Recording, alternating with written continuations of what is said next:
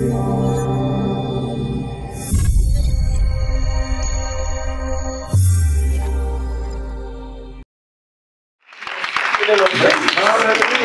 Hallelujah. Thank you, Lord. God, praise the Lord, everybody. Hallelujah. Isn't God good? Yes, He is. Don't worry about the voice. It's a sinus thing, so it's going to be okay. Amen. I feel excellent, though. Amen. To God be the glory. To God be the glory. I think we need just a little more space. Oh, wonderful. See if you can give her just a little bit. See if you can give her just a little more without God feeling is so kind, isn't He? Yes. Hopefully I You can just see love that. Him on a To Saturday help her morning. out, boys. Yeah, put your hands together and give Him a He's so good. He's so good. I never ever lose my voice from praying with people for the Holy Ghost, because this is a sign of strange. So just overlook it. Is that all right? It'll be okay. It'll go away. It'll go away. It'll go away for sure. But today, don't worry about it. You can send somebody a text message and tell them to come on over. They can get the Holy Ghost in a matter of a minute. Come on. Okay? It won't take but a minute today. So you can send them a text and tell them you got a couple of seconds to do that while He's bringing me another thing. So I can put this on. But we give God praise for souls. I don't know about you, but it's a blessing when God fills somebody with the Holy Ghost. Amen. It is such an awesome thing. And I'm out here all the time. But I never get used to it. And I hope I don't. Because once you get used to what is going on, then it ceases to be God.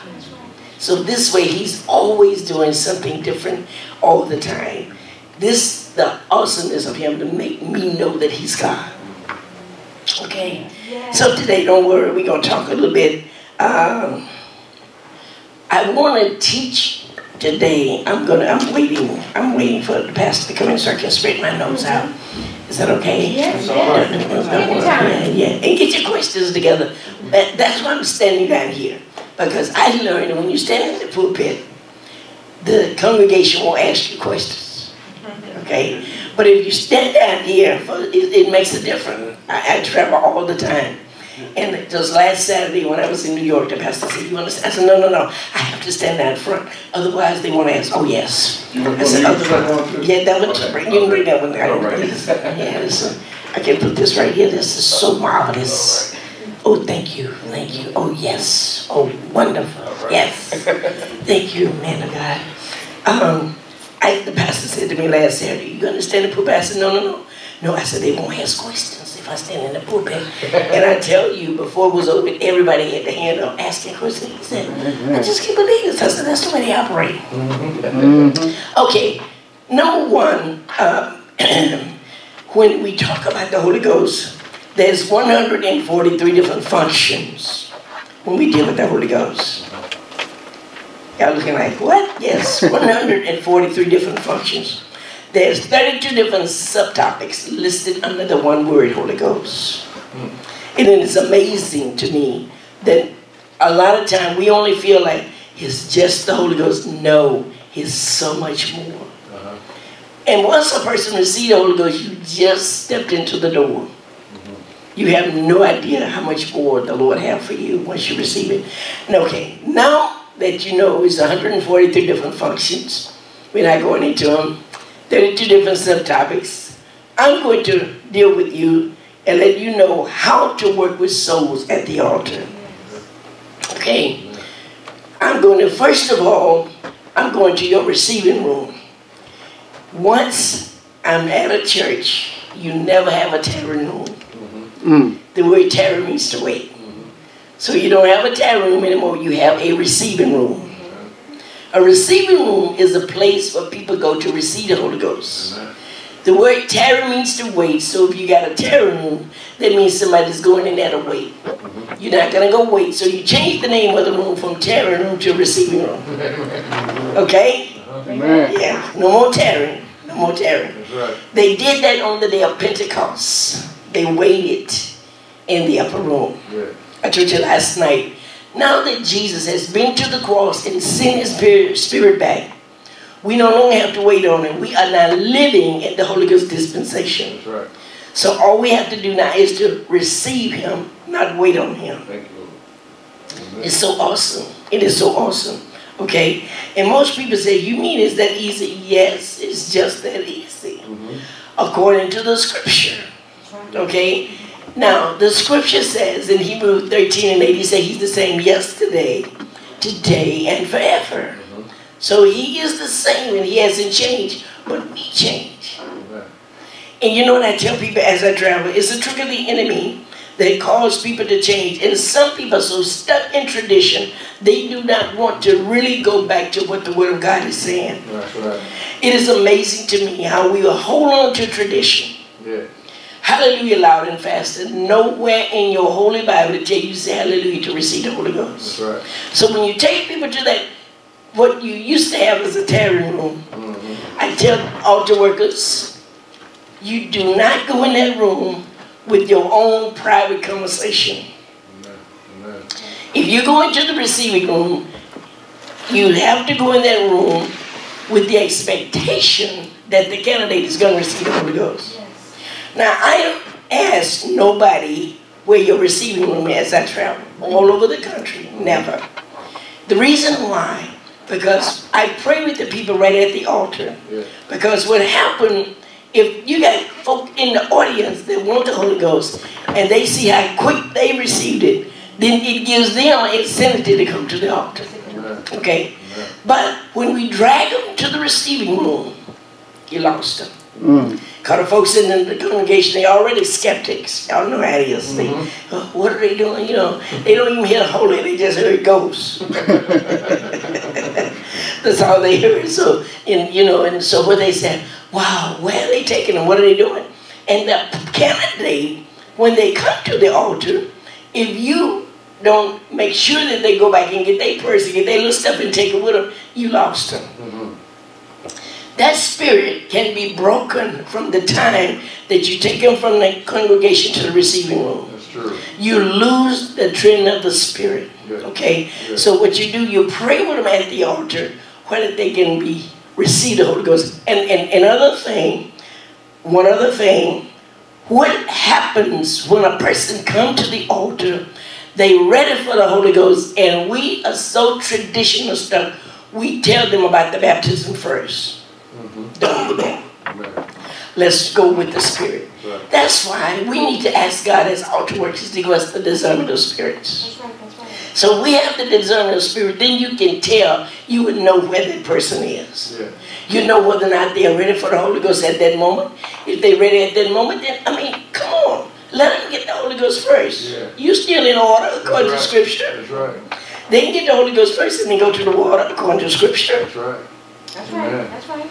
Yeah, so he hasn't changed. But some folk, the first thing they say, have you been baptized? Right. That person ready for the Holy Ghost, almost speaking in tongues, and you break the trend of the Spirit. Okay, so now when you take them to the receiving room, I'm dealing with the receiving room, just right receiving room. In the receiving room, I put family members out of the receiving room. And the reason being, family members, they have good intentions, but they can be a hindrance. Right. Right. Because the candidate that's in there are conscious of the family member that's in there. Right. Okay, so what I do, I ask them, now they thin skinned, so you got to be careful. Y'all know that, don't you? Yeah. They real thin skinned, so you say to them, say, now listen, now I know you would like to be in here, but you don't want to be a hindrance. And they are concerned that you're in here. Okay, they know you want them to receive the Holy Ghost, so why don't you just sit right outside the door? Now don't sit up too far. Go to get upset, okay? So I want you to go right outside the door and just sit there and wait. And as soon as they receive the Holy Ghost, I'm going to come and get you, okay? So you tell the candidate, you let them know. Because I have people have came to the altar, and they family members, and I ask them, please go back to your seat. Then after the fact, I'll explain to them, and they will say, yes, I could tell. I knew they could tell. Because they can feel the person's spirit. Yeah. They know they're there. Yeah. So you just ask them, and in that receiving room, will you just stay outside the door and pray? Don't go too far now. Just stay here and pray. Once they receive the Holy Ghost, I'm going to bring you back in. That's in the receiving room. Altar workers in the receiving room, you do not have your private conversation. No private conversation. It have to be unity. It was unity on the day of Pentecost. It still have to be unity now. Altar workers, I'm checking my notes. Altar workers should always have same time of the month that you set a day aside for fasting and praying. Not just on Wednesday, because we throw everything on Wednesday. Yes. When you say private conversation, can you elaborate on that? Yes, thank you. On your private conversation, when you go in there, and that candidate is sitting there, and you sitting there with your legs crossed, that candidate saying hallelujah, hallelujah, louder and faster, and you always say, child, you know, my children is outside, I got to get home. I got to go home and fix dinner. All of that kind of stuff. See what I mean? When you in there, you all are so unified. You're not talking about nothing but that soul. Matter of fact, you're encouraging that soul. You're going to receive the Holy Ghost. This can take a second. When you walk them to the receiving room, if you have to take them, you say, why are you walking back here? You can start speaking in tongues. This will only take a second. Because the Bible says the word is neither even in your mouth. The Bible says out of your belly shall flow rivers of living water. And you learn the scriptures and quote them. Don't try to look in your Bible and I'm going to show you. No. Just quote the scripture. Okay, you know private conversations. And if you go in the receiving room and you know that your family is outside waiting on you, you need to ask somebody else, can you pray with these folk today? Because your spirit and your family is pulling you. Okay? They're pulling you because you're in there, but you know, I got to get outside. I got to go take care of my children. I got to do that. Because sometimes, I'm going to tell you something. A lot of people would have saved husbands if the women didn't stay at church half the day praying with folk. All right.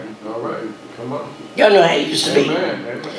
It used to be a time that they stayed at the church until after 12 o'clock at midnight praying with folk. That's right. We don't have to do that. Amen. You don't have to do that. It was a quick break on the day of Pentecost. But you have to change your attitude towards it. Your thinking has to change. So you change your thinking and say, okay, it's going to take a second because the Bible says it happens how soon? Suddenly. And he's the same yesterday, today, and forever. So it happens suddenly, then it's still going to happen suddenly. So all you're doing basically is building a person's faith. Right. People receive the Holy Ghost by faith. Amen. Not by hallelujahs. That's right. We said a whole lot of, we said enough hallelujahs for our whole family tree to have it, and we still didn't get it. Some of us said hallelujah half of the night. I know they did me. They had me saying hallelujah from, I was baptized like 2 o'clock on a Wednesday afternoon, and they hallelujah me until 5. Hallelujah, hallelujah, louder and faster. Okay, louder and faster. And all of this other stuff. And it was amazing to me. It was so amazing. They kept telling me, he's right there. He's close to you. And let me tell you something. It was so awesome. I was standing on, it was a piano. They had the piano right like in the corner.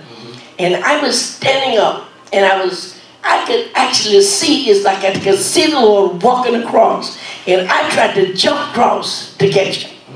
Okay, I remember hitting my arm right there. Wow. And they come like, catch him. I said, he's right there, as opposed to telling me the words that's in your mouth. They didn't mean any harm. But they did hallelujahs until 5 o'clock in the evening. I left and went home, came back from Bible class. And they was so positive. See, I was a professional gambler in Vegas. My aunt knew that. Okay, so what they did, they made sure that they was going to work me hard because, we classify sin. Like if you're a professional gambler, you need it real bad. No, I need it because of the sin that Adam and Eve committed. Okay, I need it because I was born a rank sinner. Right. So I needed the Holy Ghost. Come on now. So what they did, that Wednesday night, she had told the pastor about me and stuff like that. As a matter of fact, the pastor baptized me, the late Elder Herbert Seymour. Okay, so that night I was there, Bible class. They cut the Bible class short for me to receive the Holy Ghost. They worked me another 2 hours that night. Hallelujah, loud and faster. Hallelujah, loud and faster. Okay, long story short, didn't receive the Holy Ghost till the next night. Went to somebody's house, and I received it. But they still. Let me tell you something. Thank you, Jesus. The thought that He's giving me now. Let me tell you this in case I forget it. You have to be so extremely careful what you say in front of the candidate. Right. When a person is seeking God for the Holy Ghost, they're not deaf. Right. They're not out in left field. They know exactly what's going on. Right. When I was seeking God for the Holy Ghost that night, that Thursday night, okay, that was at the lady's house, and I hadn't ate all day. I was trying to make sure that I, was ready for the Holy Ghost, but I kept smoking all day long. But anyway, Lord, I was a smoker, 2.5 pack of cigarettes a day. Y'all cannot believe that, can you? But it did. It was true. But it's a God thing. To God be the glory. To God be the glory. So listen, one of the ladies, the sister to the lady that owned the house, she said to my aunt and to her sister, listen, she said, I'm going home. She's not going to get it.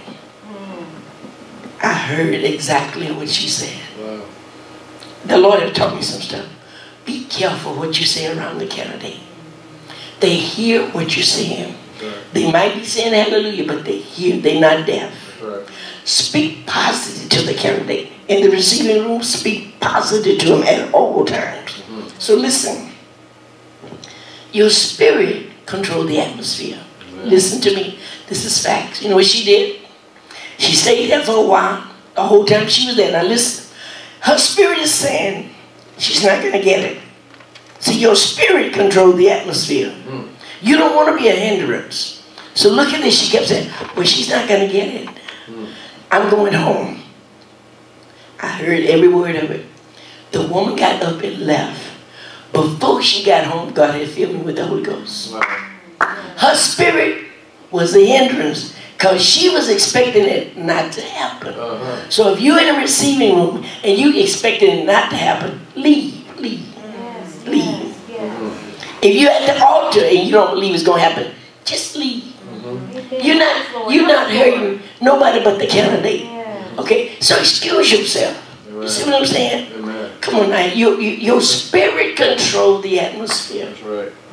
When that lady got home, before she got home, I was filled with the Holy Ghost. They called her when she got home. Could not believe it. She could not believe. But I heard every word she said. Wow. So don't speak nothing but positive things around the candidate. Y'all got it? Amen. Positive. In the receiving room, positive. Okay? So you all, and listen, you all are so connected as altar workers at the altar and the receiving room. I'm going to demonstrate in a little bit how you're supposed to do it, how you're really supposed to work the altar. But when you all are in there, if he's in there and he's praying with the candidate, you in turn is praying for him. Okay? I'm going to show you how to do it in a minute. You in turn is praying for him. One, don't overtalk the other.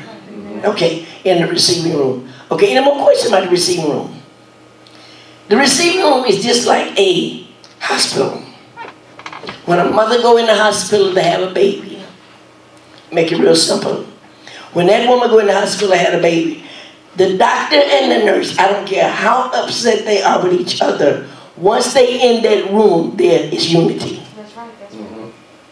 Whatever that doctor asks for, the nurse is going to give it to him. Okay? She's not going to say there and hear the mother pushing, trying to have the baby. She's not going to say, I'm upset with you, I'm not going to do it. It's unity.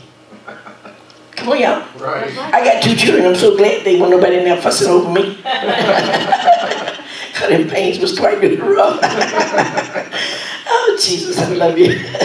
So it's unity at all times. This is the key to people receiving the Holy Ghost. Our spirit have to be right.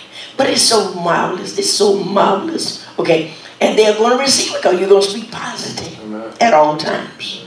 All right? Anybody else? Anybody got a question about the receiving room before I go down to the baptismal room? I got a question. Yes, Pastor. So, I'm sorry, and this may be off, but I mean, when you said something, it made me think, so hopefully I'm not outside the receiving room. But what about the candidate when you're really trying to build their faith up past their doubt? You know, like you're saying, like the altar worker, you don't need to be in here if you don't think they're going to receive it. You know, sometimes a candidate, I really want it, yet they're doubting. I'm sorry, that's taking you to a different. No, it's okay. It's really okay. But, I mean, how, when that candidate is doubting, I tell the candidate exactly what the scripture said. The Bible says in the book of St. Luke, ask and it shall be given. Yeah. All I do is explain to them what the scripture says. The Bible says you're going to receive the Holy Ghost. The Bible says the word is nigh thee, even in your mouth. The Bible says out of your belly shall flow rivers of living water. All you have to do is ask him for it. Because the scripture didn't say work. The scripture says ask and it shall be given. And that 13th verse says, how much more will your heavenly Father give the Holy Spirit to them that ask? So I build their faith through the scripture. I'm steady repeating the scripture. And you just keep repeating the scripture. Well, that's all you do. That's all I do. And they're going to receive it. I said, let your doubt go. If you noticed last night, I was praying with somebody, I don't know who it was. I could pick up their spirit. It was really a doubt. And I lay my hand right here because I can pick up their spirit. And I was asking them, release your doubt. Just release your doubt. Right. Release your doubt. I said, I'm going to lay hands on you. And I put my hand right here and said, release your doubt. And after a while, you can tell the doubt lifts. Okay? That's how connected you have to be with the candidate. And folks say, oh, is that easy? This is hard work, you all. You have to, this is hard work. But it's so marvelous when you see somebody get the Holy Ghost. Yes, yes. Okay? When you're so connected, I want you to pray. Ask God to give you the discerning spirits so that you can pick up people. And it's not to talk about it, but it's to be concerned about their soul. Amen. God got so many people out here that want the Holy Ghost. So many. But we need to be in a position where we can reach them. Right.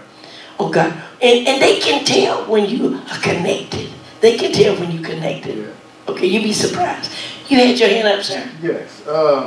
In the receiving room, how many people should be working with an individual? Because sometimes you get a crowd. You get a crowd of people. I like that. And it really doesn't, like you said, I noticed that yesterday you said you had the First Lady come up with you and stand beside you. You didn't ask for the ministers to come up and swarm the area, per se. It was more like, you know, I just need this one individual. Man, I love it in you, man. That is so marvelous. Because we're so accustomed. That's right. We're so accustomed to the whole church coming up and getting around them and screaming and hollering. And confusing the candidate. And getting on the candidate's nerve. Because a lot of candidates don't like that. Okay, but we're accustomed to doing it. And let me tell you something. I had the First Lady, the leading lady, to come because when I pray with folks, I want them to know that they got the Holy Ghost. This is my first time here. They need to hear those folks speaking in tongues. Okay, because when I leave, they say, she said they got. No, you heard them speak. See, but I wanted her with me because with her with me, I know she's praying. Okay.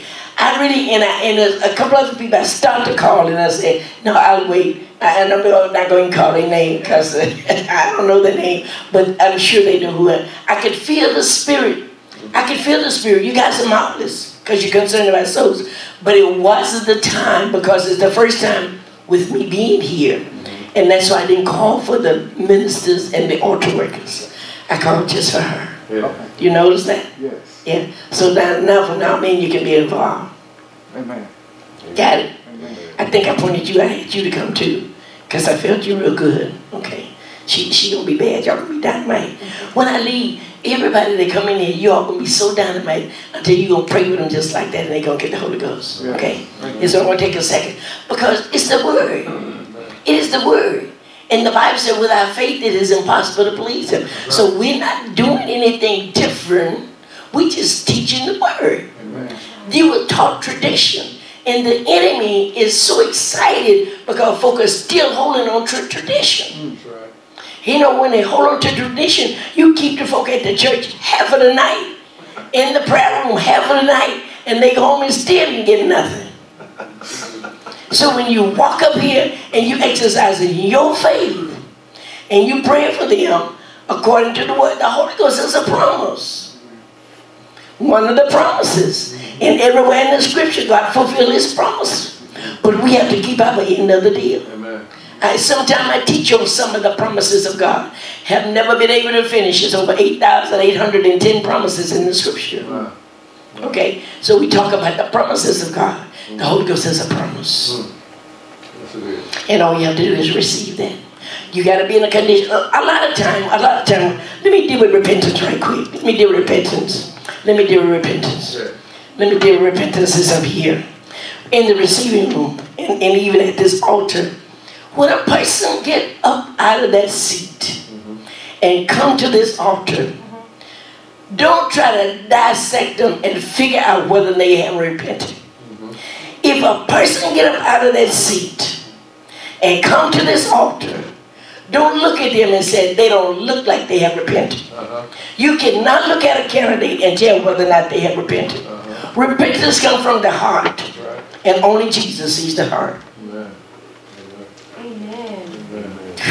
Thank you for helping us. Yes. We look at them and say they not ready. They don't look like they repented. If they have enough faith, enough nerve, it takes nerve. You may not think it's a big church, but it's big. When you sitting back and you're not filled with the Holy Ghost, and every devil is talking to you, don't you get up? You look crazy. Don't you walk down there? That's what the enemy is saying to them. That's right. But if they have enough nerve to get up out of their seat, you're supposed to have enough faith to know that they're going to receive the Holy Ghost. Okay. So don't look at them and say, they don't look like they have repented. All you did was pass your spirit off on them. That's right. Because when they come to the altar, I have enough faith to know that they're going to receive the Holy Ghost. Yes. People receive the Holy Ghost by faith. Yes. Not hallelujahs, not foaming at the mouth. That's right. None of that. They had us foaming at the mouth until we being purged. To be purged means to be cleansed, and you're cleansed through the word, not foaming at the mouth. That's right. That's right. Yes, dear. So, should there be like a separate calling, like when you're doing an altar call, and you know how some think that they're just coming up for prayer, and then you have some, then you Why have. you bother me? I love it. I just love it. I'm teasing, but I love it. I love it. I'm going to get to the altar after a while. I'm still working. Y'all pushing me all kinds of directions. It's okay. It's good stuff. It's good stuff. Let me tell you something. I love what you're saying. In case I do miss it, when I get to the altar, I'm looking at the receiving baptism and altar. Okay, let me deal with this now. Okay, in case. A lot of places, a lot of churches you go to, when the pastor gives the altar call, sometimes it's more saints at the altar than it is folk that need the Holy Ghost. Okay, let me tell you how to deal with that. When they come up and you know that they don't have the Holy Ghost, and they say, I just want prayer, I love it. You know how to minister to them? You say, okay, I tell you what, God got more for you than prayer. Would you like to have everything that he got for you? Amen. And they're going to say, yes. And then you say, okay, the Holy Ghost is yours just for the asking. Let me tell you, the Sunday before last, I was at home. This guy came up, he said, I said, what would you like for God to do? Because I have to work the altar every Sunday I'm home. And I sit right there with the ministers. I said, if I didn't get up, my pastor look at me and think, you got to be crazy. Something wrong with you today. I have to work every single Sunday that I'm home. I'm never free, never. So look at this. This guy came up to me, he said, I want you to pray for my family, and yada, yada, yada, yada. And I looked at him, I said, I'll tell you something. I can pray for you now, and God can fill you with the Holy Ghost, and then you will be equipped to pray for your family. You see what I'm saying? That's how you deal with it. But a lot of places, you got more people that are filled with the Holy Ghost. Now, sometimes, I don't bother. I sit them on the front row. Because I'm going to tell you what happens. When if you got a lot of candidates at this altar, and family members that already filled with the Holy Ghost, people that's already filled, that come up and want you to pray for them, it breaks the trend of the Spirit. Be careful. They thin-skinned and said, listen, can you just sit right here and I'll come back and pray with you after I finish praying for these that need the Holy Ghost. That's how you do. Okay? Say, I want you to sit right here. Don't go too far. Just sit right here. Now, don't forget them now because they thin-skinned. So you have to move in and say, okay, I'm going to pray with you now. Okay, I'll come back and pray with you. Okay, and a lot this they don't know. A lot of times when I give the altar call, when I give an altar call, I try my best to give the altar call where they're only the people that want the Holy Ghost will come. That's what I try to do.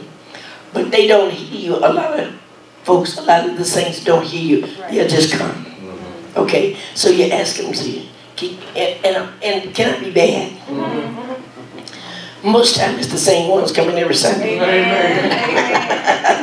Don't tell them I said it, but I said it. Y'all know how it is. The same ones come every Sunday. So today I'm going to let you just sit right here, and I'm going to pray for this candidate here, and then I come back to you, okay?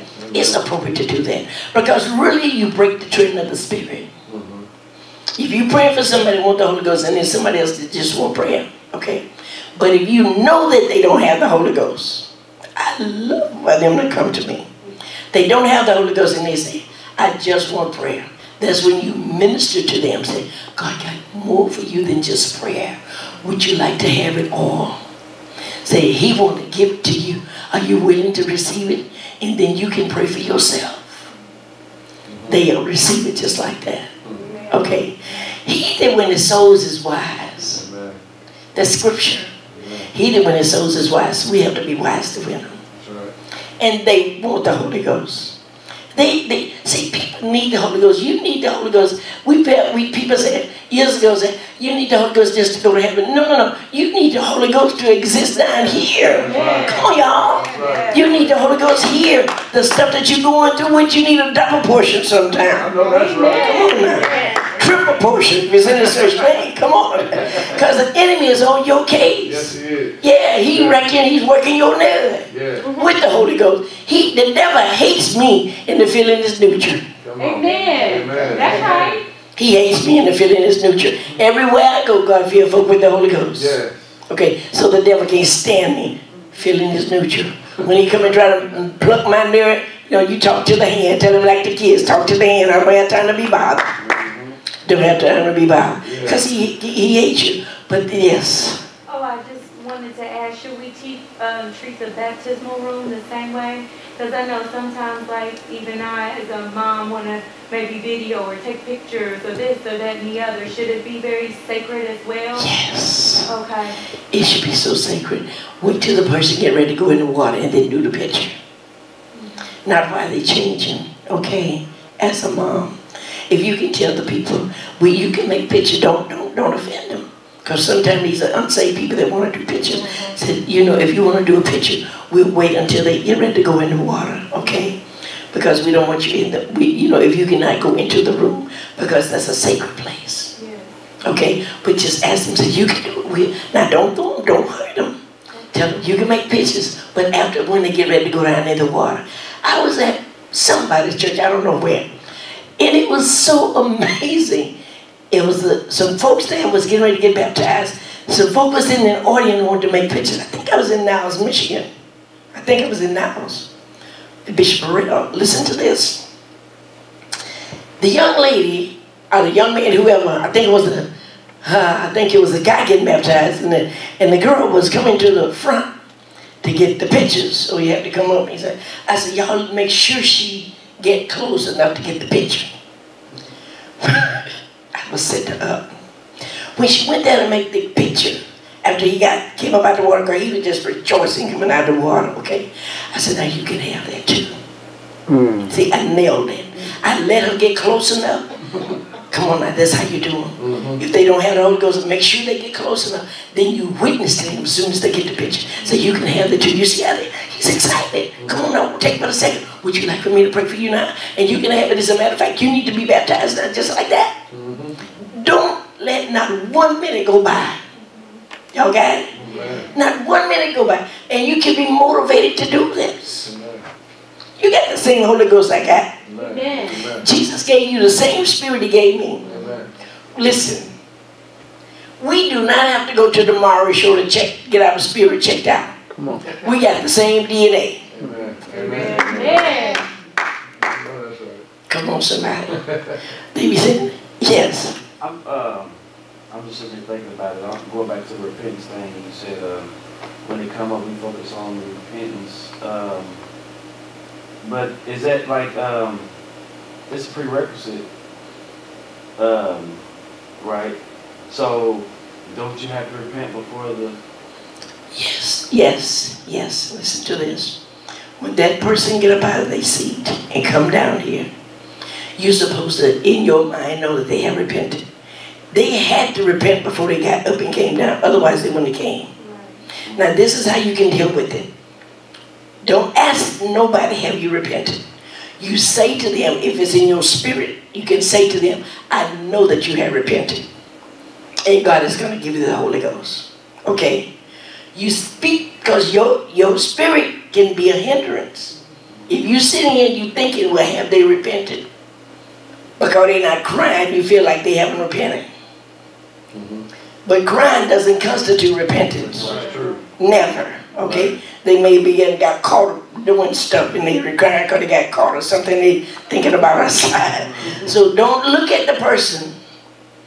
You're supposed to believe. See, I'm so into this. When a person get up out of their seat, I'm positive they have repented. If they haven't repented, they wouldn't have got up and came down. God honors that. The fact that they got up and came down is repentance. Okay? They can sit and they see repentance. Repentance doesn't constitute me naming off all the stuff that I've done. I tell the person, just in case that you think, so let me tell you something. It's a dangerous thing to figure out, well, have they repented, have not. And you say, well, have you repented? And they in their mind, well, maybe I did this, I did that. They may forget something. Most of us have did so much stuff, we can't think all that stuff to name it all. So we did so much stuff, and this is what I tell the person when I say, you know what? The fact that you're here, I know that you're repentant. Because you love the Lord so much, that's why you're down here. I'm bringing them to a point in case they haven't, they did then. I have to believe that. I have to be in a position to believe that God caused them to repent when they got up out their seat. So I be careful with it because you can hinder them. So don't let the enemy play with your mindset. They don't look like they have repented. They're not ready to speak in tongues. You got to go over that. That's what God got you here as an altar worker. This is a hard place to be in case you don't know it. It's not an easy job, but it's so marvelous. It is so marvelous. Okay? Repentance comes from the heart. We cannot see the heart. Only Jesus sees the heart. So if they get up and come down, He has nourished them to come. All right? And the reason why, God, thank you. The reason why I say ask God to give you the discernment of spirit. Because some people sit in the seat and family members' nourishment didn't come to the altar. You've had that happen, right? So if you have the discernment of spirit, then you know when they down it because somebody nourished them to come. So if you have the discernment of spirit, you can be, I'm going to pray for you. Listen to me, two different things. I'm going to pray for you and let you go back to your seat. Amen. But if they want the Holy Ghost and you have the discernment of spirit, you can tell, you say, I'm going to pray with you and let you receive the Holy Ghost. You pray for them and send them back to their seat. I'm going to pray for you and let you go back to your seat. When you're ready for the Holy Ghost, then you come back. Don't be wasting God's valuable time. I don't waste His valuable time. I'm not going to have nobody at this altar teeter-tottering around with them for a half hour. That's too long. If they want the Holy Ghost, it happens just like that. Unless they don't say a whole bunch of hallelujahs. I had a pastor in Minnesota, pastor friend of mine in Minnesota. He is too much. One of the bishops there. I fly in, they fly me in on Saturday. I do Sunday morning service and fly right back out Sunday evening. 40 and 50 people getting the Holy Ghost at one time. Okay. Then there's another pastor. It's 5 different churches in Minnesota that I go to.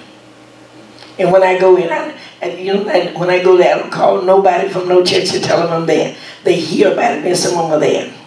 This one pastor, he and I are good friends. He said to me, he said, I'm going to tell you something. He said, people will say hallelujah before they will open their mouth and speak in tongues. He said, I had a guy, he said, I'd been in his church several times and taught his altar workers how to work and what to say. He said, I had a man to come up one Sunday. This man came up. He said, and this man started saying hallelujah.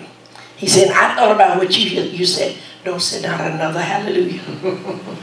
I do that. You can only speak one language at a time. Do you want to say hallelujah? Or are you going to speak in tongues? Right? The Bible said the word is neither even in your mouth. And the Bible said he gave them the utterance, which means he gave them the ability to speak the language. So the pastor said to me, he said, this guy came up and he started saying, hallelujah, hallelujah, hallelujah. He said, no, don't you say another hallelujah. He said, and then the man went to saying, G, G, G, G. He said, no, no more G, G, G. He said, wait a minute, you're going to pass out. Hey, pastor told me this. He said, and then the guy, after he couldn't let him say, G, G, G, said the guy just started saying, loo, loo, loo, loo, loo. This is a fact. This is a fact. The stuff that people will say before they speak in tongues. And the word, the Bible said, the word is neither even in your mouth. That's how close the Holy Ghost is to you. But isn't it amazing how the enemy will try to stop people from speaking in tongues? Be thinking, I'm just thinking it. No, you're not just thinking it. That's the language that he want to give you. Okay, now let me move on. You done messed me up. So the baptismal room, if they in there and they're getting dressed, make the pictures when they get ready to get in the water. Or either if they on their way to the pool. I don't know how your pool is here, but let them, not while they're in there. Okay, that's a sacred spot. And in that receiving room, oh God, I thank you. Let me hit it right quick, got to go. In that receiving room, if you know your spirit is not right, don't go in there. Amen. That's a sacred place. Amen. We got to have the right spirits in the room, okay? In the delivery room, the doctors and the nurses scrub up before they go in. That's right. Okay, so we have to be in a certain place, okay? So that's a good thing, isn't it? Yes, a good thing. All right. Anybody have a question? Feel free. Question? Okay. I'm gonna leave the baptismal room now. So, baptismal room. When you're in there, do not discuss their clothes. Never mind who the designer is. When you're in the receiving room, you study. When you're in the baptismal room, you study saying, "You're going to receive the Holy Ghost. This is your day. This is the best thing that can happen to you. You have made the right step. Matter of fact, you can receive the Holy Ghost before you go in the water." Can I tell you something about what we do when we take people to the water? You know what we do when we take them to the water? We repeat the baptismal ceremony. Listen to me. You know what we say when we get ready to baptize? I indeed baptize you in the name of Jesus for the remission of your sins, and you shall receive the gift of the Holy Ghost. Listen to me. I indeed baptize you in the name of Jesus for the remission of your sins. Most time we say upon the confession of your faith. Listen. This is what we say. Upon the confession of your faith. We indeed baptize you in the name of Jesus. Now listen to me. Upon the confession of your faith. That's what you say. That's the ceremony. The candidate haven't confessed a thing. Let me show you the appropriate way what God led me to know. He said, listen to what they are saying. Upon the confession of your faith. The candidate haven't confessed anything. You're the one that's making the confession because you said it. Not the candidate. This is the appropriate way to do this. When the candidate, at some point in time, when that candidate is getting ready to get baptized, wherever the pastor decides to do it, this is the way it should be done. You should say to that candidate, do you believe that Jesus Christ died for your sins? That's right. That's right. Do you believe that he rose again? Do you want him to become Lord of your life? These are the things that you should say. And the candidate is going to say, yes, I believe he died for my sins. I believe that he rose again. I want him to become Lord of my life. They're confessing it. You say upon the confession of your faith. The candidate didn't say nothing. But when you say this to them, then they're confessing it. The candidate will say yes. So then you say to the candidate, listen to me. Then you say to the candidate, when I take you down in the name of Jesus, when you go down in the name of Jesus, whatever point you want to do it, you say, when you rise up, if they haven't already received the Holy Ghost, when you come up out of the water, you're going to come up out of the water speaking in tongues. At that moment, you're making him Lord of your life. Got it? They confessed it, they believed it, and now they're going to receive it.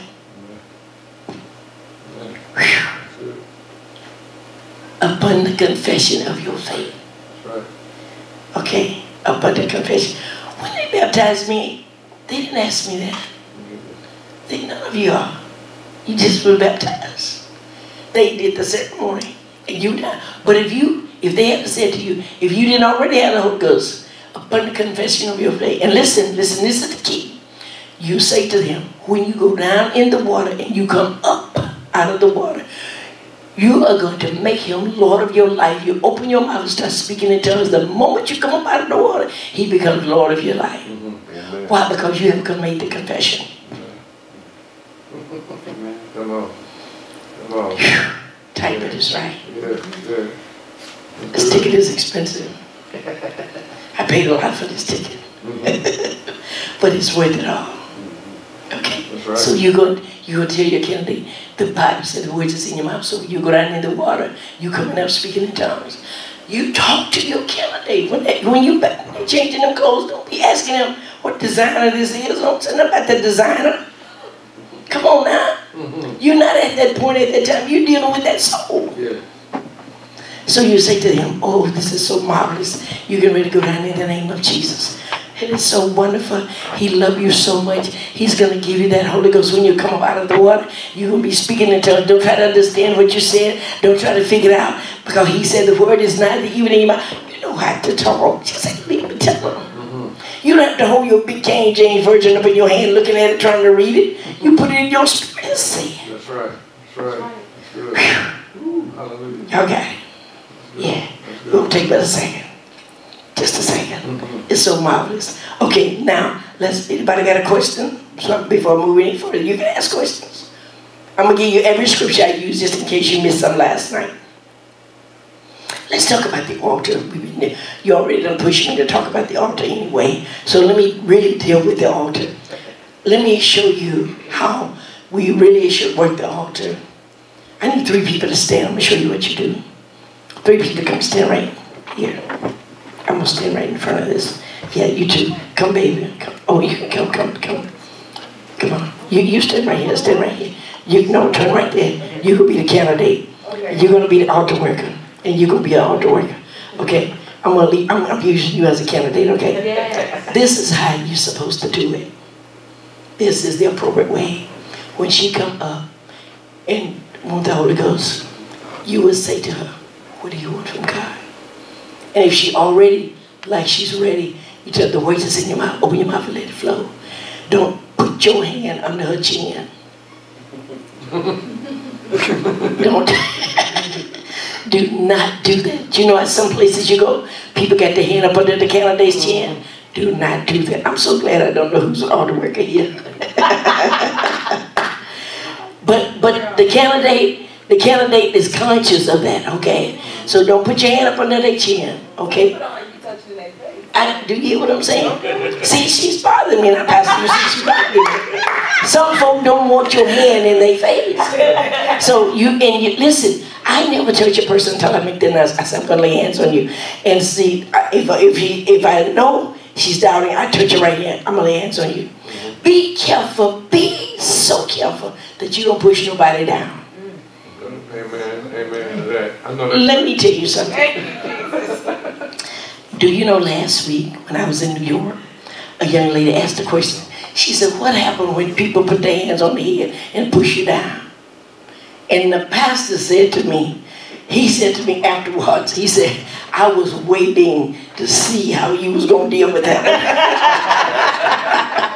Y'all think I tell you, he said, when she asked you that question, she said, well, some places I go, now she's been around church. She's not the Holy Ghost, she's been around church. She's a college student. She got the Holy Ghost last Saturday morning and was baptized. But she's been around church folk. She said, some churches I've gone to, they push your head all the way back and the pastor push you down. I said, they didn't mean any harm, baby. Maybe you just fell. Some folks just fall. I tell you, the pastor told me, he said, I was waiting to see, because we had like 4 pastors sitting in the audience, right? I said, Jesus, I'm going to answer. I said, they don't mean any harm. I said, sometimes people just fall like that, you know. They're not really pushing. I said, you know, it just happened that way. But look, seriously, do not put your hand in their face. Because a lot of people are very sensitive. They don't want you to do that. Right. You tell the candidate, I'm going to lay hands on you. Men folk, you lay hands on their shoulder, not in their chest. That's right. A lot of times I lay hands on the chest, and the men are women. But do not, men folk, do not put their hand in a woman's chest. You put your hand, so I'm going to lay hands on you, get touch on your shoulder. Amen. Okay, right. Just like that. Okay, Amen. That's what to do. All right, and be careful when you touch him. Don't push him down. Do not, try not to put your hand, not try that. Do not. That's right. Do not do this. No. Y'all see me? Yeah. Turn around. See? Do not. Do not. I'm not feeling this. Don't do that. Do not. Okay. You cannot rub the Holy Ghost in. So why are you sticking your hand up under their neck? No. You know, you've seen folks doing this, shaking them. What is going on? Get your hand out under their chin. Okay. Now, see, and listen. Once they receive the Holy Ghost, you know what? Don't be stroking them down. I've seen that happen. I've seen it before, yeah. See what I'm saying? I know I'm on it. You've seen folks stroking them down like they doing something. All of a sudden they quicking and shaking like you did. Jesus gave them the Holy Ghost. You didn't give them nothing. Jesus did it. Right. So just be careful, okay? Be careful, because people are very conscious. You know why you have to be careful? Because you got folk in the audience that's observing you. And they would come to the altar, but they don't want to come because they saw you doing that. And they don't want you to do that to them. Amen. But now this is how you do it. You are talking to her. In the meantime, while you talking to her about the Holy Ghost, you are praying for him. That's good. That's the way it's supposed to be. You two are supposed to be so connected. You're going to only talk to her for a few seconds. And you're going to look at each other and you're going to yield the floor to her. And then she's going to start talking to her. And in the meet, you pray for her. Got it? It's like a 2-person CPR. Like they get tired from the compressions, you know, pumping that blood through. And it's like, okay, then you switch. And then let me wreck her nurse. And she's a nurse. Thank you. Let me help you. No. One of the young ladies at the church, as a matter of fact, I'm going to have to call her this afternoon. She fractured her foot a few weeks ago. Let me tell you what she said to me one Sunday, because I had to do sessions at the church, okay? Let me tell you, one time we had like 50-some people filled the Holy Ghost, okay? We did after service, after Pentecost Sunday. Let me tell you what this young lady said to me the other week, a few weeks ago.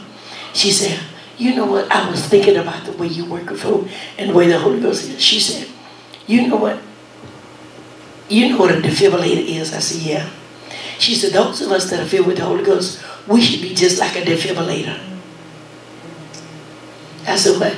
She said, yeah, we should be so loaded with the Holy Ghost. Yeah. When we lay hand on somebody else, they should just vibrate. yeah. That's what she said. That thing really stuck with me. That's true. We're supposed to be so anointed until when we touch folk, they should be able to feel the presence of God. You follow me? That's what we should be. Okay, so just like a defibrillator, but this is how we work. So we don't put our hands on them, we don't stroke them down. And you all are so connected. And one is not in this ear hollering and the other one over here hollering. Come on. Yes. Right. Some candidates can't take that. Amen. Can't take it. So you talk to them real softly. According to their personality. Everybody don't have a loud personality. Everybody not screaming and foaming at the mouth. Right. So when y'all know how to do this now. Okay, you yield the floor, but you're so connected. Until you know, that's why altar workers need to have a meeting at least once a month, every 6 weeks. So if anything is going on in the church, you don't get on the phone and tell somebody else. You talk amongst each other. Amen. Y'all can sit down. Y'all got it? Amen. That's how you do it. Amen. Okay, no stroking them up under the cheek. That's right. No shaking them, you can't rub it in. Okay? They don't, yeah, you can't do that. Because they are sensitive. They are sensitive. They say, yes. What about when you're working the altar and somebody seems as if they're laboring? They're exhausting themselves. You're saying, you know, he's not in your mouth. You're trying to calm them down, but you find them just working hard. Just pushing too hard. Yeah. You know what you tell them? Just relax. Just relax. You did that last time. You talk to them. Okay. Tell them just relax. Come on. You don't have to work for it. It's a gift. You talk to them like that. Say, it's just relax. It's a gift. And the Bible says the words is in your mouth. Okay? You start quoting the scripture. The words is in your mouth. It's only going to take a second. You're going to be speaking in a second. The Bible says out of your belly shall flow rivers of living water. You don't work for a gift. Nobody works for a gift. You calm down. I tell them all the time. I say, your birthday roll around, Christmas roll around, all you do is receive the gift. You don't work for it. This is a gift, so you don't work for it. So you're going to receive it. Do you ever like if they just continue to keep going in that manner, do you ever stop them? Yes. Okay. That's what I mean. I mean, like you don't want to try to interrupt them and then start talking. No, you can interrupt them. Okay. You interrupt them. You're not going to let them continue to go in that same pace because they're not receiving the Holy Ghost anyway. So you interrupt them. Okay? So wait a minute. It's only going to take a second now. Just relax. Okay? I know you want him real bad. And the Holy Ghost is not it, it's he, Jesus. We say it, but it's he. Okay? You're going to receive him. Okay, so you can just relax. He's right here. He's waiting for you to receive him. He wants you to receive him better than you want him. You talk positive to him, okay? But stop them. I've had people speaking in tongues, and let me tell you, I've had them speaking in tongues. See, that's over 3,000 languages in tongues. I've had people speaking in tongues, and it seemed like they were going to stay in that same vein at all times. I would stop them. Say, now wait a minute. It's another language in there. And you're going to speak another language. And you know what they do? I said, now this time when you open your mouth, you go into the next language. What have I done? Built that faith. The only reason why people speak in the same language all the time because their faith level is not up there. Okay? So they go right from one language to the other language. From one to the other. That's what they do. You had your hand up, sir. Yes. The Bible speaks of different gifts. How's that how's that different than being filled of the Holy Spirit? See, the different gifts in the scripture, that's not talking about being filled with the Holy Spirit. Okay, the Holy Spirit, you need the Holy Spirit in order to receive the gifts. Okay, the Holy Spirit, your initial evidence of receiving the Holy Spirit is speaking in tongues. That's your, Acts 2 and 4. Acts 2 and 4 says, and they was all filled with the Holy Ghost, and begin to write it down. Acts 2 and 4, that's your initial evidence. Your initial evidence is speaking in tongues. Okay? Has nothing to do, and that is what you have to do. And I understand what you're saying. You're talking about the other gifts of the Spirit. Okay? You get the Holy Ghost first and then ask God to give you the other gifts of the Spirit. The scripture said we are to desire the greater gifts. Okay? And you can do that. But you need the Holy Ghost first because you need the power. See, Acts 1 and 8 said after the Holy Ghost comes, you shall receive power. So you need that power in order to be effective with the gifts. That's right. Okay? Okay. All right. Somebody else had their hand up.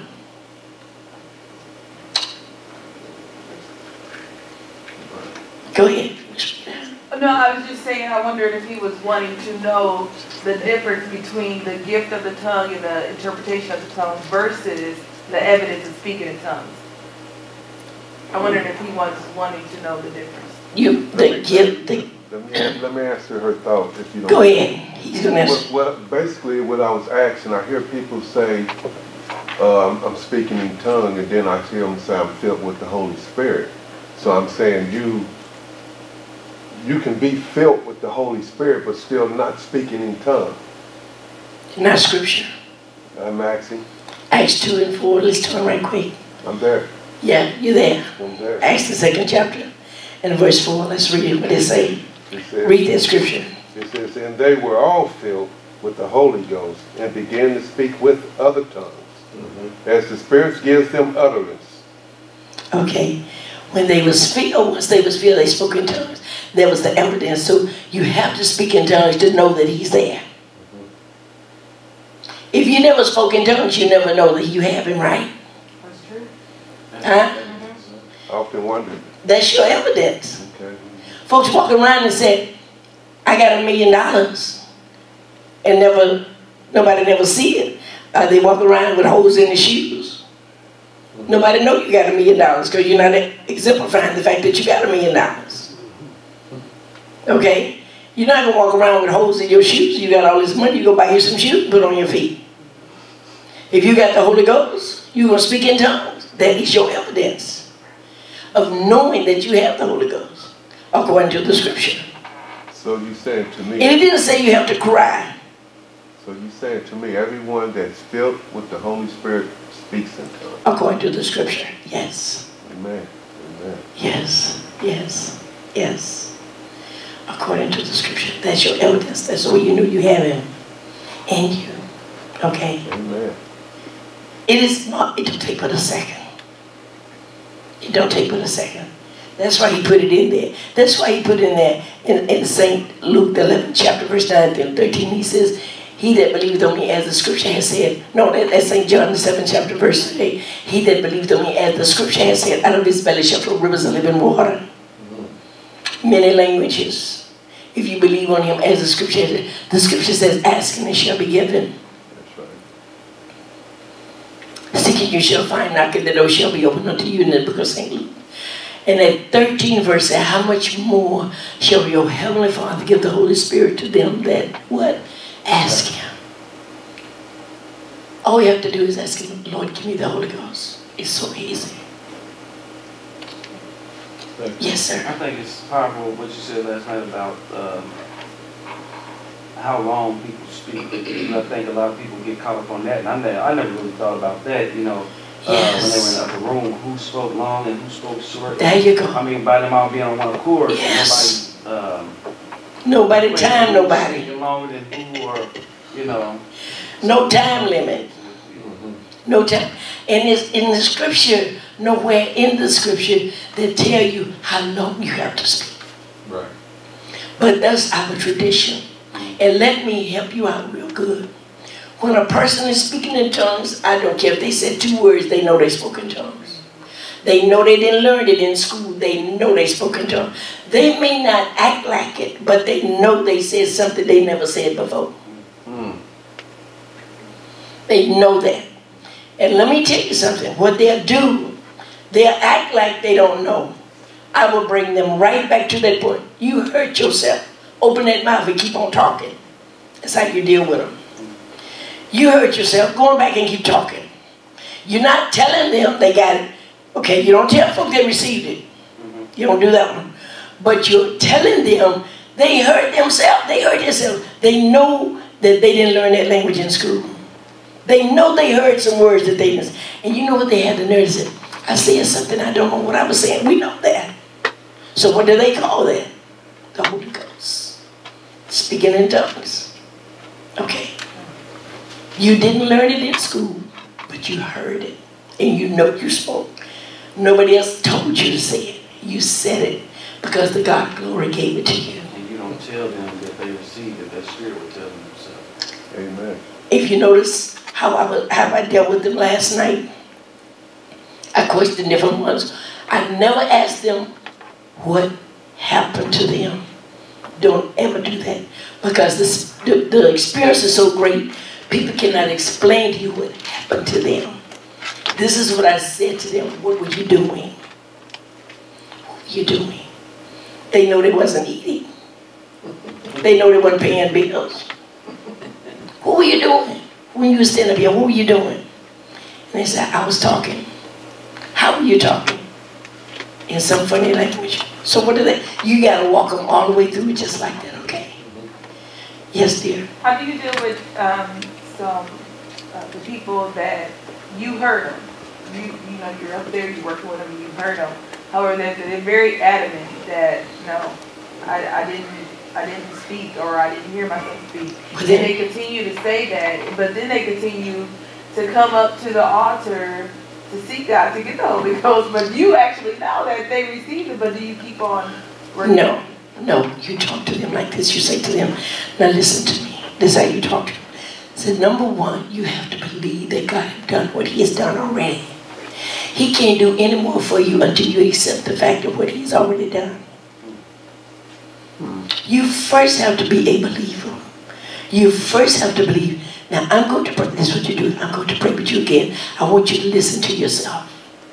I tell them, listen to what you're saying. Listen to it. And then I stop. Did you learn that language in school? They'll say, no. I said, so what do they call that? And they'll take you all the way around, tell you all kinds of stuff. It is so amazing to me. People will say everything, but I got the Holy Ghost. They'll say, I feel good. Why do you feel good? Something happened to me. This is what they be saying. What happened to you? Saying some words. Oh, really? And I know they can't tell us. That's why I ask, you don't explain. You don't say to them, what happened? You ask them, what were they doing? They know they weren't eating. They know they weren't paying bills. They know they were speaking in tongues. Amen. Okay, you may have to keep repeating it to them. And if a person keep coming to the altar, you say, okay, I'm going to let you sit down today. I'm going to talk to you. Read the scripture, Acts 2 and 4. I let them read that scripture. Then I say to them, now, did any of this happen to you? They'll say, yeah. I'm going to say, well, what does the Bible say? They say, oh. I said, did you hear yourself? And they'll say, yes. I said, oh, okay.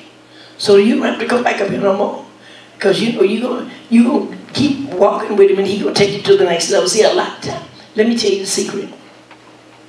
A lot of time people will keep coming back to the altar because they want to feel good. You hear me? They want to feel good. They don't realize it's come through being faithful to God and having a personal relationship with him. You can't just come to this altar and let me pray for you every Sunday and let you feel good. Come on now. You understand? Is it possible that people who've never received or, you know, have an expectation to receive, they're expecting, when you say the Holy Ghost is going to fall, they're expecting something more stronger or powerful or, you know. Yes, you're right. They expecting something out of the ordinary. They feel like when we talk to them and give them scripture like I do, according to scripture, they feel like that's too easy. Mm-hmm. That's what they think. Oh, that's too easy. The Holy Ghost is something got to knock me out. No, it's easy. Because the Lord's way is easy. All he wants you to do is trust him. You talk to him like that, just trust him. Okay? They feel like they see, I don't care what happened, where you been, somebody, I don't care if they Catholic, Jehovah's Witness, they done heard how we do.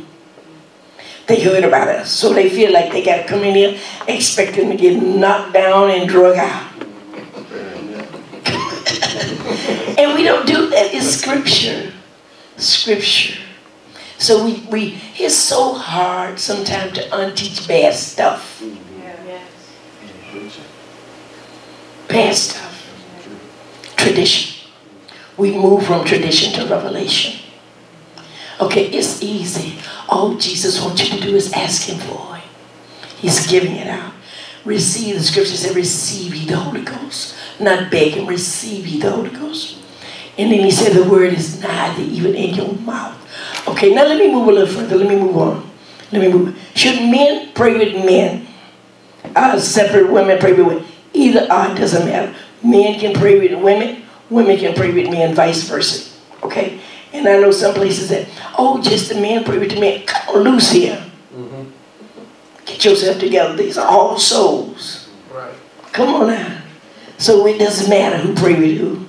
Okay? But it's the way you touch them. So make sure you're touching them in the proper way. Okay? Amen. Y'all got it? Amen. Okay. All right. So, any more questions? I've talked an hour and a half already. Any more questions? I do have a question for something you said last night, yesterday. Feel free. I wrote it down. Oh, she moved it down and checked me out last night. So you had mentioned about the lady that you were talking on the phone and she wanted to do a three-way call.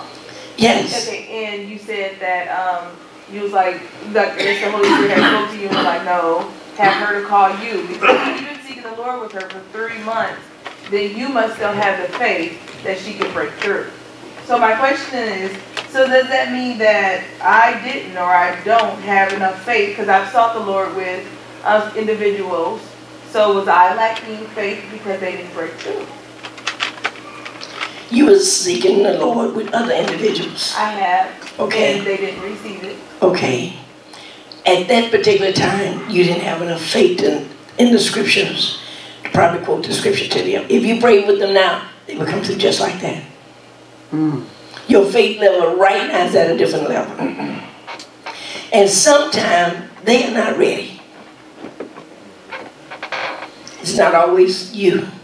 Sometimes they're not ready. They are here. A lot of times people come to the altar because somebody nourished them and told them to come. Okay? And sometimes they are just trying to do something. They feel like, oh, it's so out of ordinary, I can't say it. You speak to the Spirit. I speak to the Spirit so many times, I command doubt to go. You speak to the doubting spirit, okay? I command doubt to go in the name of Jesus. Listen, listen, listen. God is too dynamite for me.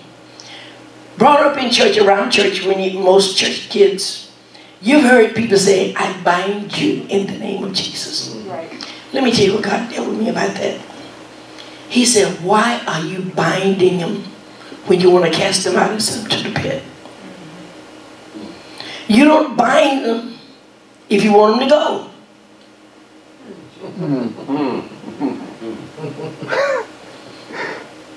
Tight, but it's right.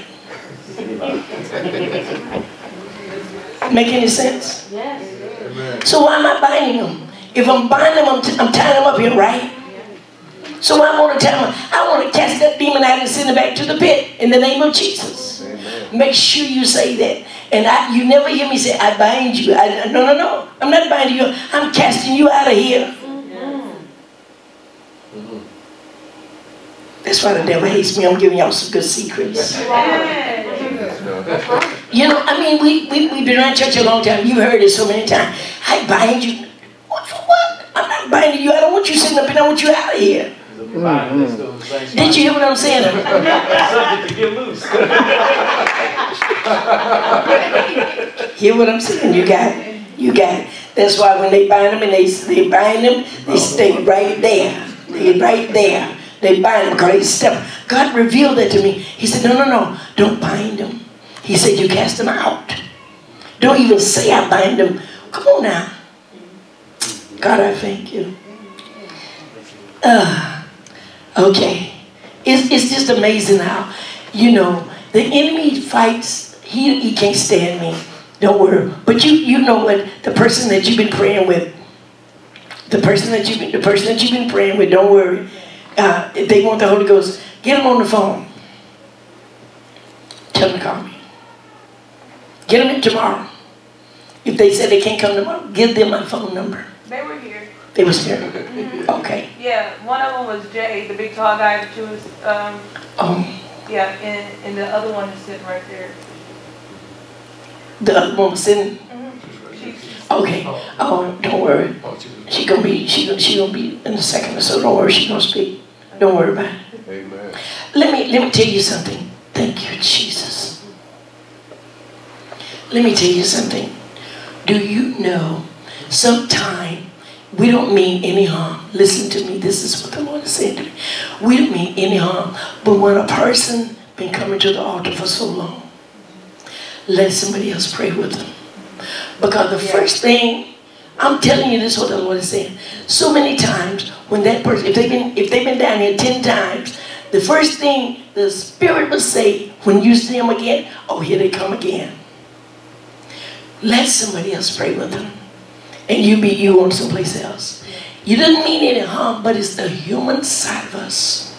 I work with the people at the National, And now they done took me, I work with global evangelism as well. Okay, I sit with the board of bishops, we put the global evangelism, we travel all over. Okay, for people to get the Holy Ghost. Okay, and so many times, if I'm praying with a person, I will say to another person, you pray with them, and I'll walk to somebody else. Yes. Okay, I'll do that. Okay, that's because I know, no, the Lord said, no, you let somebody else pray with them. Yeah, that's what I do. Okay. It's dynamite. You guys write every scripture down that I'm giving you right quick. Hurry up, write them down. I gave my last night, but I want you to be able to work with souls when I leave. Amen. I want you to be able to get on your phone and talk to folk and say, you can receive the Holy Ghost right now. Yeah. Won't take but a minute. I was looking for this last night. I thought I must have left my stuff somewhere. Yeah. Just like this woman all the way in Denver, Colorado. All the way in Denver. A Holocaust survivor. That thing messed me up. If God can use me to pray for her all across the country, He don't need me to be in your face. He's the one that's giving out the Holy Ghost. Okay?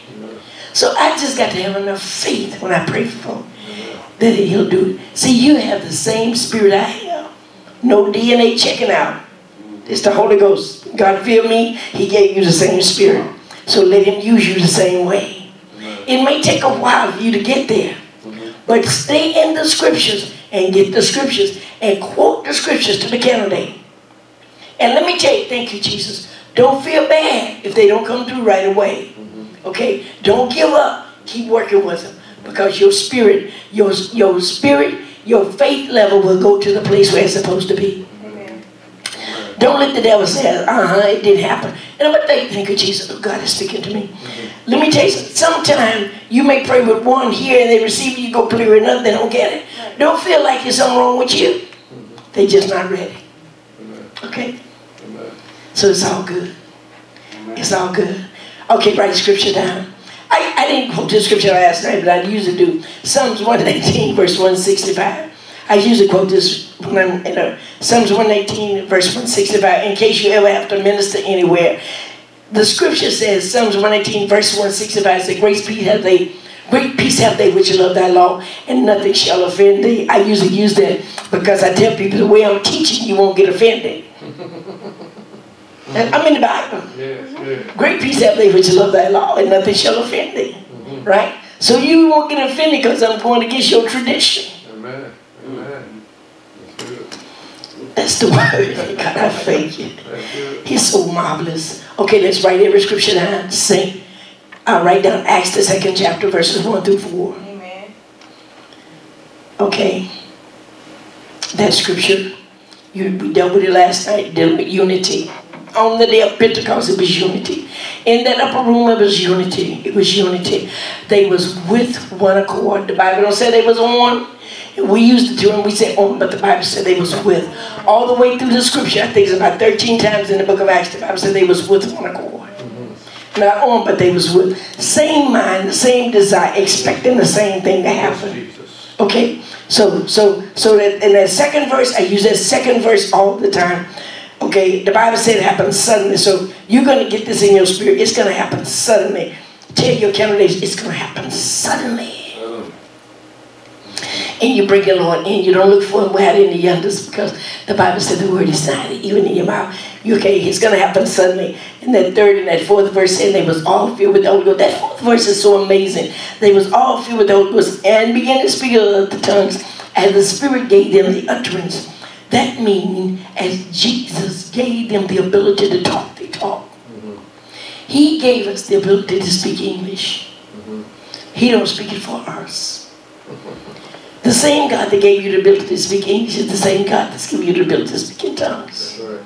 The scriptures say he gave them the utterance. So you exercise in your faith and oh, he's giving me the ability to speak in tongues. I hear the words because he's giving them to you. And don't come telling me you don't hear no words, you do hear. Don't be afraid to say what he's giving you to say. It don't sound right to you. It sounds funny to you. And you're saying, I heard somebody else speaking. That's your language that you open your mouth to say it. That's right. By faith, you're going to talk, okay? How soon is it going to happen? Suddenly. Why? Because he's giving you the utterance, giving you the ability to speak to him. Okay, now move on. Psalms 81:10. Hallelujah. So write it down. Psalms 81:10 says, I am the Lord thy God, which brought you out of the land of Egypt. He says, open your mouth wide enough. So when you come to the altar, you don't speak in tongues through your teeth. You do as the Bible says. The Bible don't say speak in tongues through your teeth, right? That's right. Right. Come on, y'all. That's right. You know if the candidates come to the altar, oh, yeah, she's bad. How they do it? Take all tight, jaws tight. The Bible says, I didn't say it. Open your mouth. The Bible says, open your mouth out. Wow. And it don't mean just do this. Right. Right. Right. It means when you open your mouth in faith, knowing that you're going to start speaking in tongues. That's right. That's right. Okay? That's right. Okay. St. Luke, the 11th chapter, verses 9 through 13. The scripture says, ask and it shall be given, seek yourself, find, knock and the door shall be opened unto you. Okay. It's St. Luke, the 11th chapter, verse 9 through 13. So when they tell you, well, I can't say hallelujah, because the Bible says ask. You take them here. The Bible says ask. He didn't say hallelujah, the Bible says ask. Ask and it shall be given. All of God's shells are loaded. Matter of fact, they're downright explosive. If you look it up in the Greek or the Hebrew, the word shell, let me blow you away. That actually means it's already done. Say that again? It actually means that it's already done. Ella Felton, Daniel, and I, we worked together for many years, and I was saying, the Bible says shell, the Bible says shell. I said, as a matter of fact, all of God's shells are loaded. I would always say that, right? So he got provoked. He said to me, he said, wait a minute, why are you always saying God's shells are already loaded? I said, yeah. He went and checked it out, and he said, he sent me the thing, we got the paper, I got the paper in my briefcase, I think it's at the hotel. All of God's shells are loaded. He checked it out in the Greek and the Hebrew and brought it to me. He said, look at this, you don't even know what you're saying. I said, no, but God gave it to me. He said, it actually means it's already done. If people just can believe this, it's already done. That's a whole other thing right there. Yeah. Oh, you better come on now. Oh, you better. Here's some stuff, Pastor. Here's some stuff that God has given me. The folk are not ready for it. I keep talking about it. That's good. That's a whole class. Come on now. See. Take it and run with it. Send me the notes. Send me the notes. Take it and run with it. Send me the notes. I'm available. Okay. Now, let me mess you up real good. Turn to the book of, write this one down, Job, the 29th chapter, verses 22 and 23. I'm going to be through in a few minutes. Job, the 29th chapter. We didn't read it last night. I want you to turn to it. Job, the 29th chapter, write it down, verses 22 and 23. This one is going to hurt you. So I'm going to take a second. Let's read Job. Let's read it. Job, the 29th chapter, verses 22 and 23. Read it. What did he say? Read it. After my words, they spake not again, and my speech dropped unto them. And they waited for me as for the rain, and they opened their mouth wide as for the latter rain.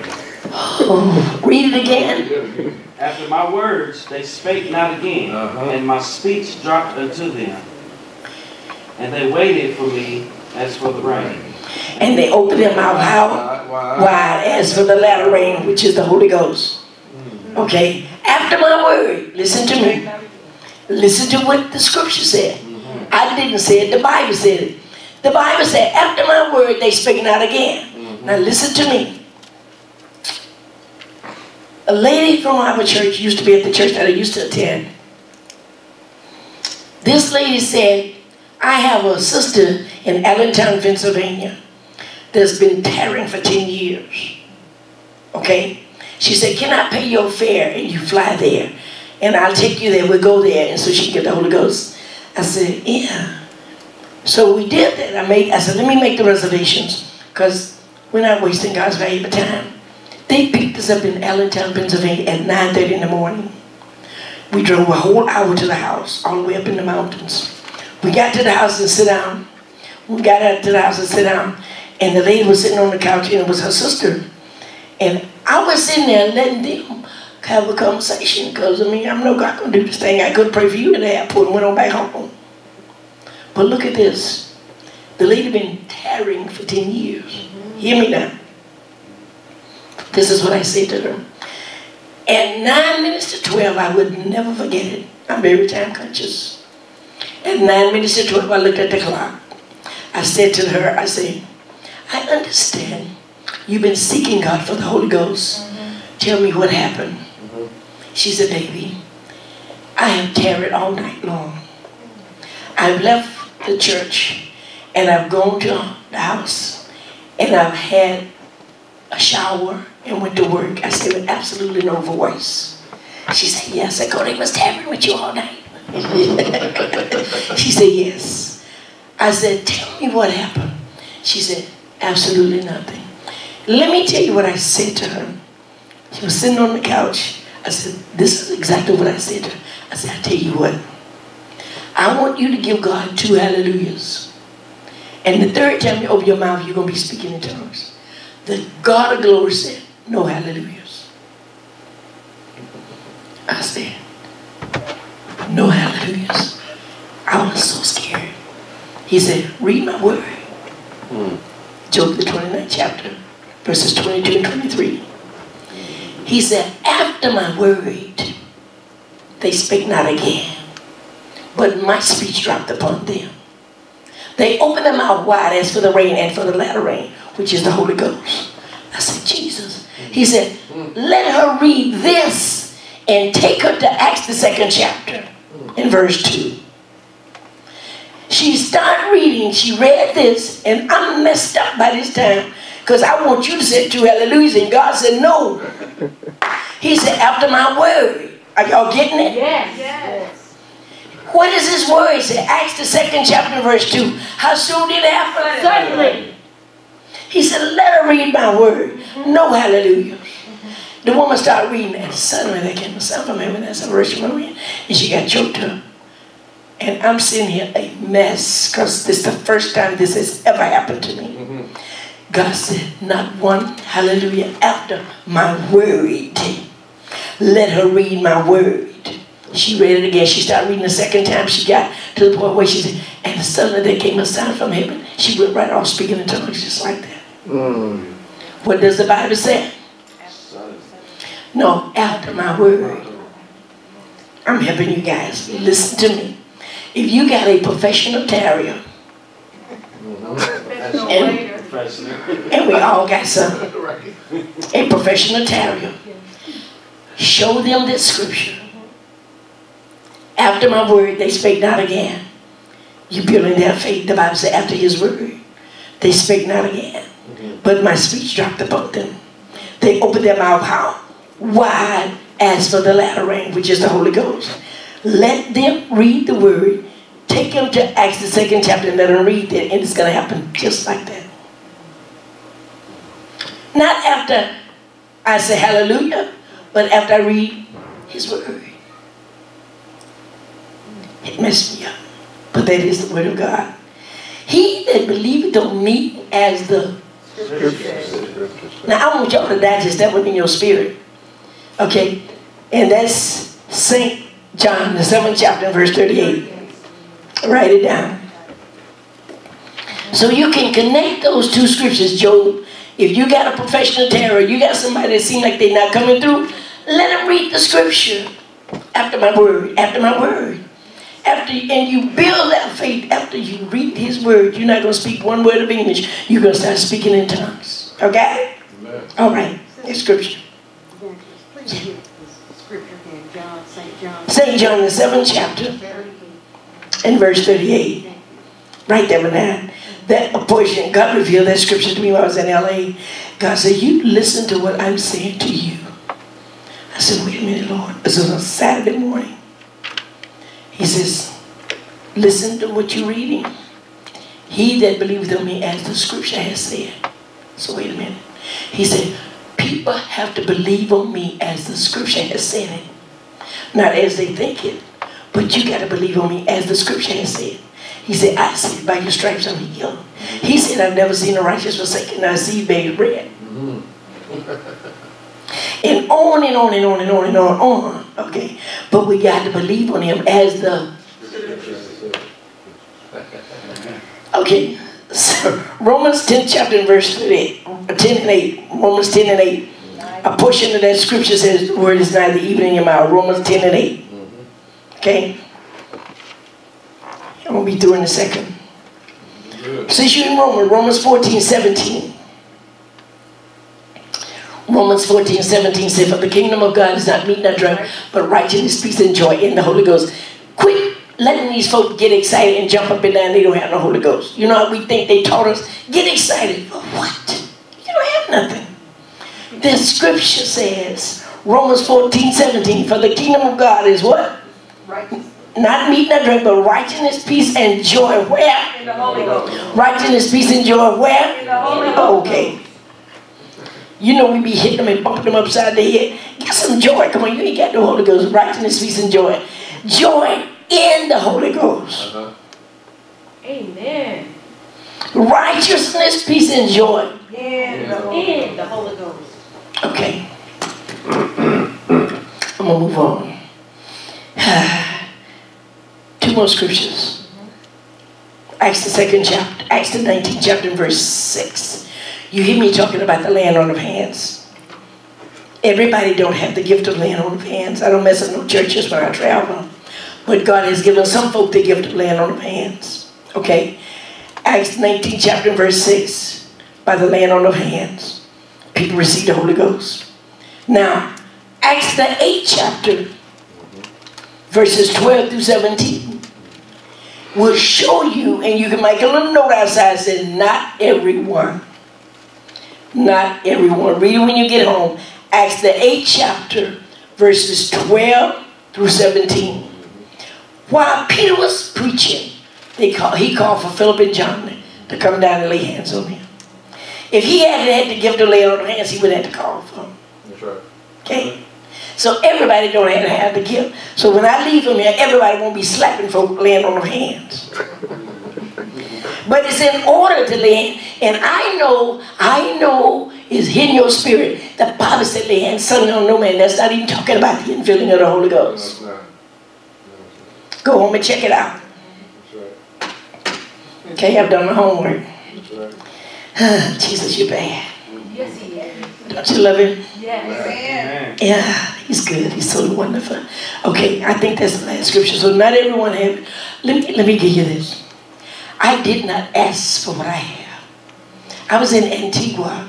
I know you won't know what make me tick. It's the Holy Ghost. I was in Antigua, and God spoke to me. You got 3 minutes. You guys gonna get the Holy Ghost. Don't worry. You got 3 minutes. You got 3 minutes. You're gonna get the Holy Ghost. Don't worry about it. You're gonna get the Holy Ghost. I was in Antigua in whatever year. I believe it was in 1978. 78, I think.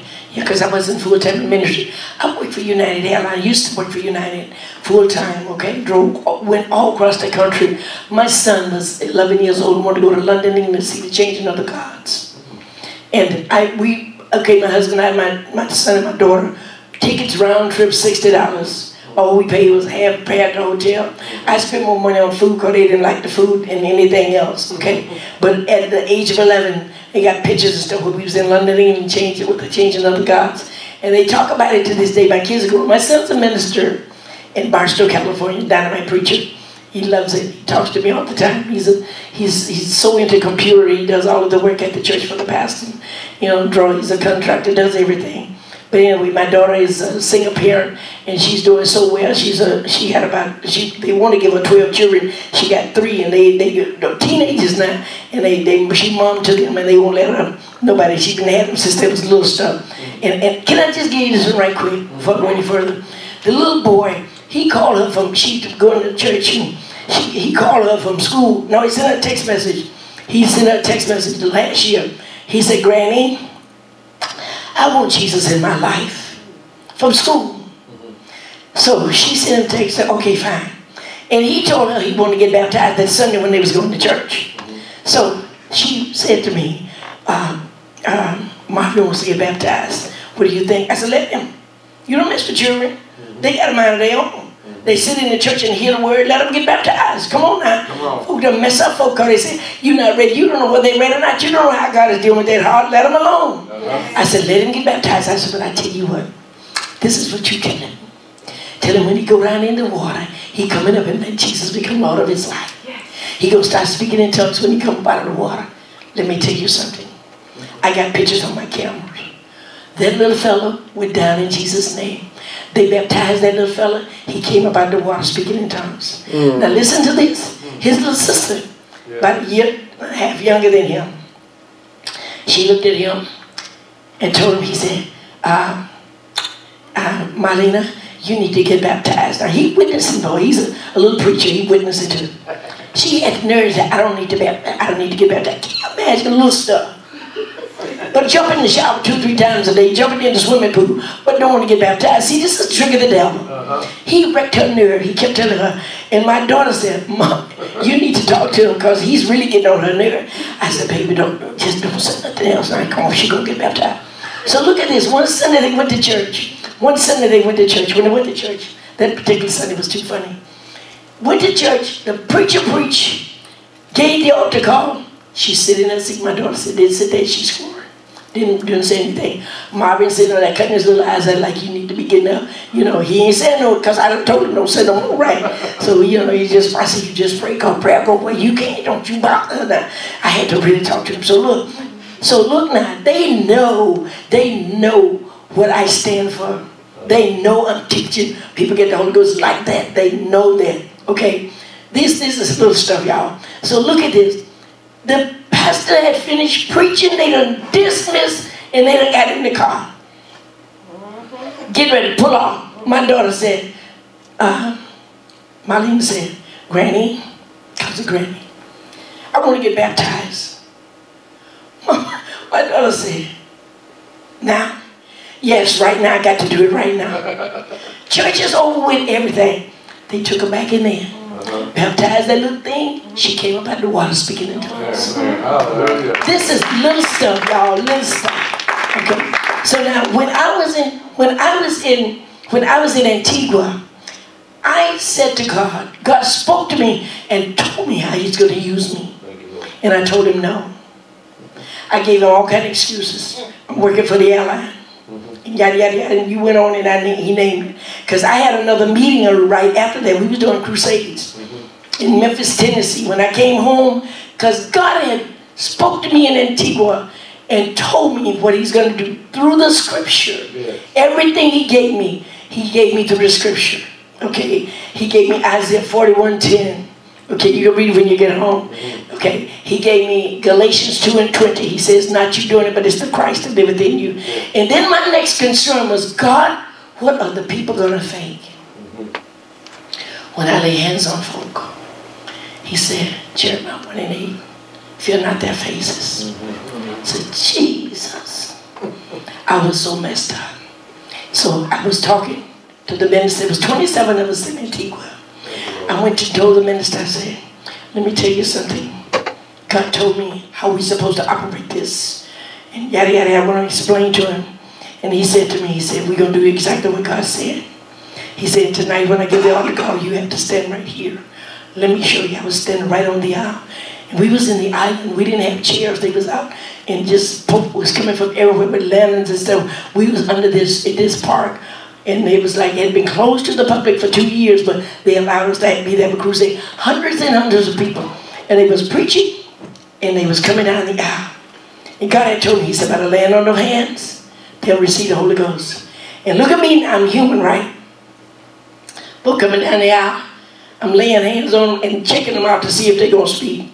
God said, you don't have to check them out. I'm the one that's doing it.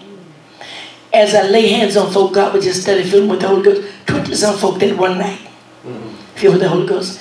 And they wanted to baptize them, but we couldn't, because they said, if we take them to the ocean, it was barracudas in the water. We couldn't do it. We had to baptize on a Saturday morning at 6 o'clock. A Church of God in Christ pastor was at the service. He said, I want to be the first one to go in the water. 6 a.m. we took him down at Church of God in Christ Pastor. So what I am, I didn't decide to do this. This is not my choice. I worked for United. After that, I had a good job. I thought I was doing super, made good money, traded cars every other year. I said, give it up. But let me show you how bad it is. I drove down here because I wanted to try. I fly all the time. As a matter of fact, I got a call. I had a call last night when I got in. I looked at it. I got a call today. My itinerary for next weekend, I'll be in Michigan somewhere. Well, somewhere in Michigan. But she told me, I want to give you your itinerary. She left it on my voicemail. She said, you can call me back. But I have to call and get it. But let me show you now. When you surrender to God and give Him your all, let me show you what He did.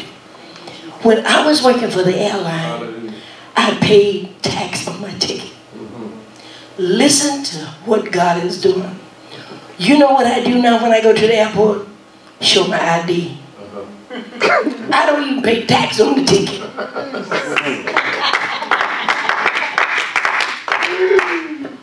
I don't have to pay tax. If God do it and you walk by faith, He'll see you through it every time. Hallelujah. Thank you, Jesus. It's worth it all. Hey. Trust me. Hallelujah. It's worth it all. Thank you, Jesus. And people will receive the Holy Ghost Hallelujah. because you totally surrendered to Yes, Him. Lord. This is a good thing, you guys. Thank you, Lord. It's a good thing. Hey. It's a God thing. Okay? Hallelujah. It's a God thing. Got many other testimonies I'm not going to go into because you will be sitting on the floor somewhere. Wow. You want to know, I want to be like it. I don't think so. But it's a wonderful thing. Now, let me tell you. Let me bring it on home. Holy Ghost is yours. Nobody have a question? Anybody else got a question? Let God use you. Don't be afraid. Fears of the devil, not of God. People come to the altar and say they want the Holy Ghost. Young lady said to me the other day, she said, I have a question. College kid. I was in New York last week. She said, I want the Holy Ghost, but I'm afraid. I said, fear is not of the Lord or the devil. Fear is not of the Lord, according to the scripture. So let's just trust God. Fear is not of the Lord. The devil trying to make you fearful because he know you're going to be dynamite in God. So he try to mess you up and have you fearful and not receiving Jesus. Oh, come on now. It won't take you but a second today to receive Him. Yes. The Bible says the Word, Holy Ghost, the Word is not even in your mouth. That's how close the Holy Ghost is to you. And the thing of it is, don't try to understand it. Don't try to figure it out. Just believe it. Thank you, Jesus. You don't know how you went home last night and slept breathing all night long. But you was breathing. Yeah. And woke up this morning and you were still breathing. Yeah. Right? Yeah. You don't know how you did that, but you did it. Yeah. So don't try to get in God's business to find out, oh, how am I going to speak in tongues? Just believe Him. Amen. You were so positive that you was going to get up today. You had your little clothes together. I'm going to wear that tomorrow. I'm going to wear this. Thank you, Lord. Thank you, Lord. Hallelujah. You know how we do. Yeah. Quit. I'm not done. I'm going to quit. Today, anybody need the tongue talking Holy Ghost? Won't take you but a second. You know why it's going to take you but a second? Because it was a quick work on the day of Pentecost. And the Bible says He's the same what? Yesterday, today, thank you. He is the same. Jesus have not changed. He hasn't changed. So today won't take you but a minute. The Bible said, the Word, I'm quitting. It's 6 minutes after. You need about 10 minutes. Some folk need about 5 or 10 minutes. But today you only need 3. 1 minute to make up in your mind. That's right. Another to walk up front, Yeah. and the third for it to happen. Oh, you got it. She got it. She on this thing. She got this thing. 3 minutes. 1 minute to make up your mind.